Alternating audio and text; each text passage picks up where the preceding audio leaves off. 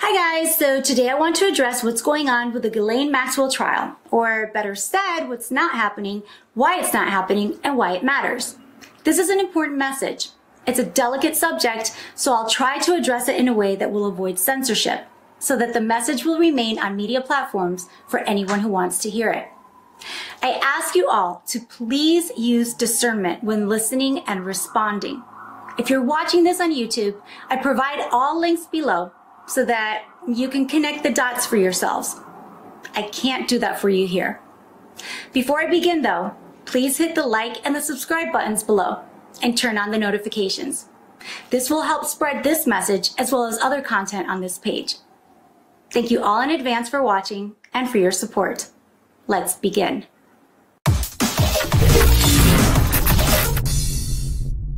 Today is November 23rd, 2021. For those of you who aren't aware, the Ghislaine Maxwell trial begins in 6 days, on November 29th in New York City. But you wouldn't know it from watching mainstream media. They're completely silent on the topic. Weird, right? Ghislaine Maxwell was the longtime partner of Jeffrey Epstein, a Jewish-American billionaire who is described as both a, quote, financier and a, quote, hedge fund manager. He was charged with heading an international sex trafficking ring of underage girls that serviced the elite and the powerful at his homes in New York City, Palm Springs, and on his own private island of Little St. James in the U.S. Virgin Islands. Jeffrey Epstein was arrested for his crimes on Saturday, July 6, 2019, but he died in prison awaiting trial on August 10th of the same year. Authorities claimed it was suicide, but the circumstances surrounding his death and the conflicting opinions of various coroners who studied the reports have created reasonable doubt that Epstein took his own life. As of this recording, that doubt has not been satisfied with evidence. Ghislaine Maxwell was born in France and grew up in Headington Hill Hall, a 53-room mansion in Oxford, England. She is the daughter of Robert Maxwell, a Jewish Czech media mogul. An Orthodox Jew, Robert Maxwell escaped Nazi occupation early in his life, joined the Czechoslovak army in exile during World War II, and was decorated after active service in the British Army. He rose from poverty working in publishing, eventually building an extensive publishing empire, Pergamon Press. Pergamon, also known as Pergamos, was a rich and powerful ancient Greek city in Mysia from 281 to 133 BC under the Attalid dynasty. In Revelations 2:13, Pergamos is described as, quote, where Satan dwelleth. Maxwell lived a flamboyant and lavish lifestyle until he mysteriously disappeared in 1991. His body later discovered floating naked in the Atlantic Ocean.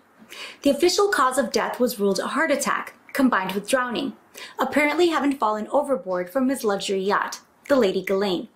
But in 1997, Ghislaine Maxwell commented that she believed that her father had been murdered. After his death, news emerged that Maxwell had stolen hundreds of millions of pounds from his own company's pension funds. The banks called in their loans, and Maxwell's publishing empire collapsed. By all accounts, Ghislaine Maxwell was her father's favorite child.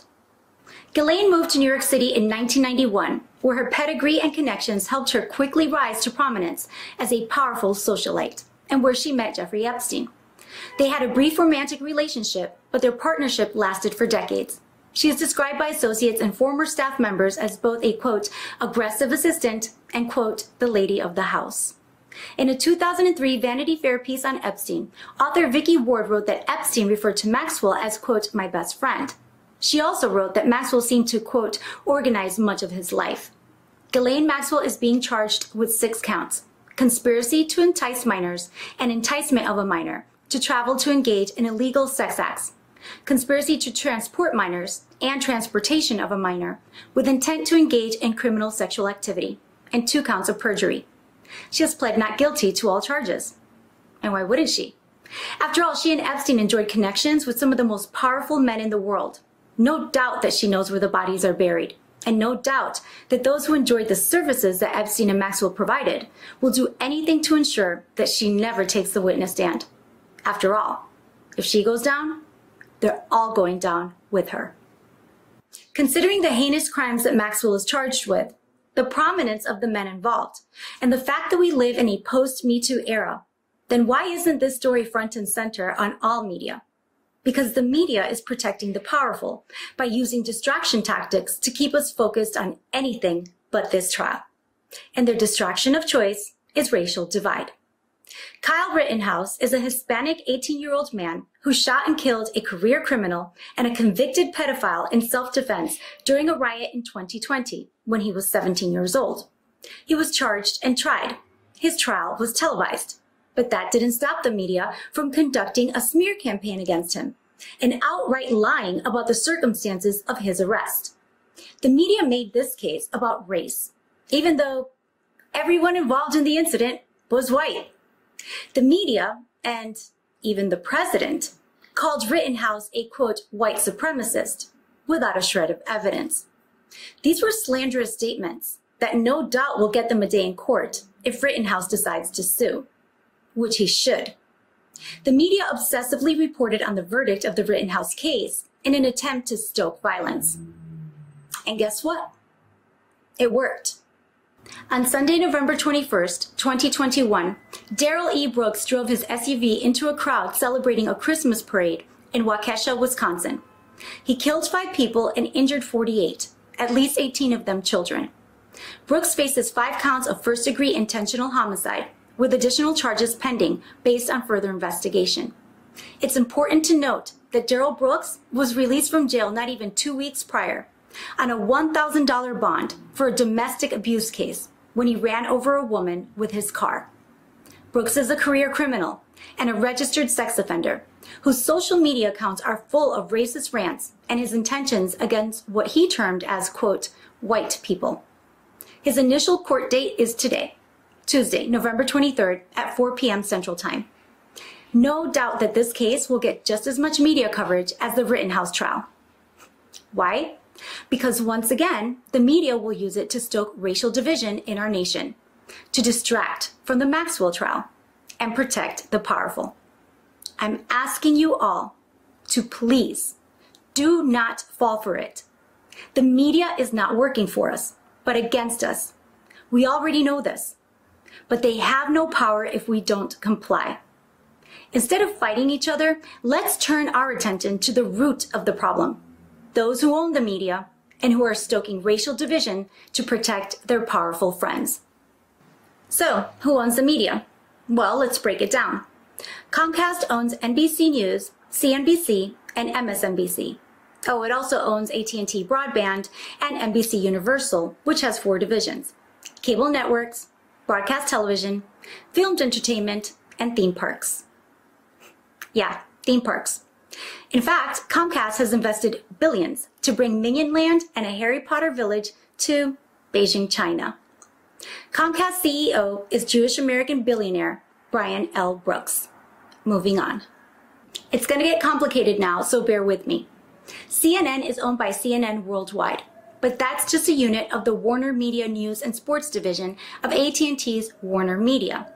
Time Warner, who owned HBO and all HBO assets, Warner Brothers Entertainment Inc. and all Warner Brothers assets, and all of Turner Broadcasting assets, including CNN, was acquired by AT&T in June 2018, which was then renamed Warner Media. AT&T announced that it would be combining its Warner Media content with Discovery, creating a massive new company that would rival Netflix and Disney. AT&T shareholders will own 71% of the new company, and Discovery shareholders will own the remaining 29%, a windfall for all involved.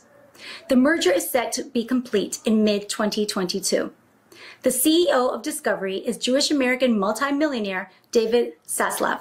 The CEO of AT&T is Jewish-American multimillionaire John Stankey. You may recall Stankey.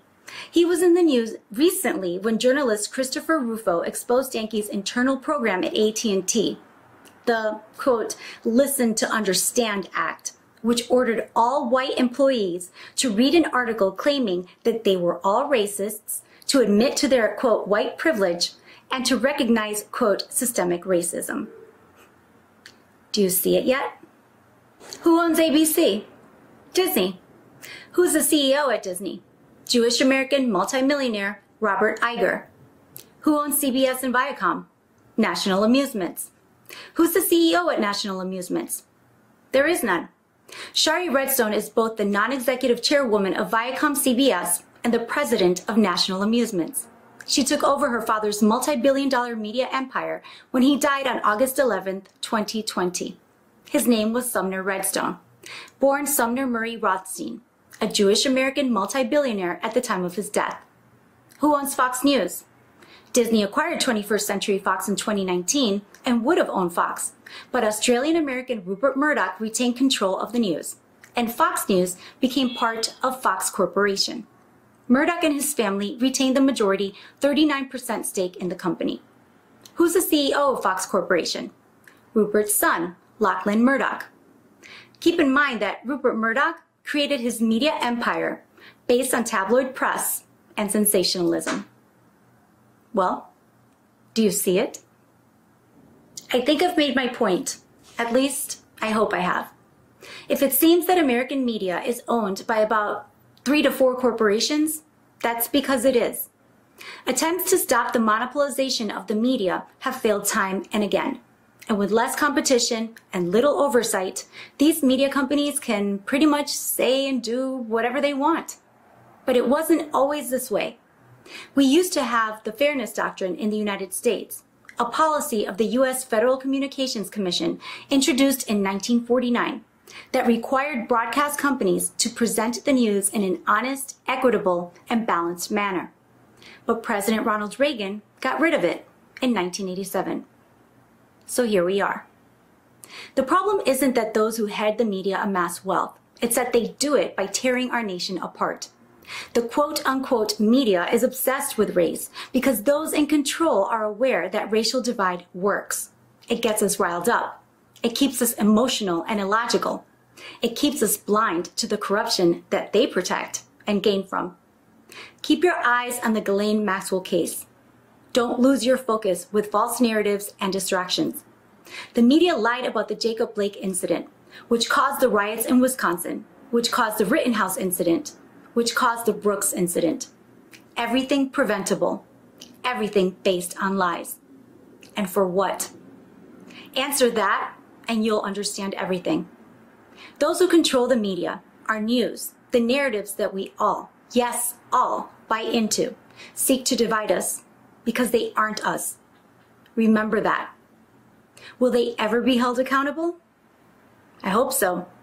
But keep in mind that their lies only give them power if we buy into them, if we sit glued to their content, if we repeat and share their message, if we react like the puppets they hope we'll be. I say enough, and I hope you will too. God bless America.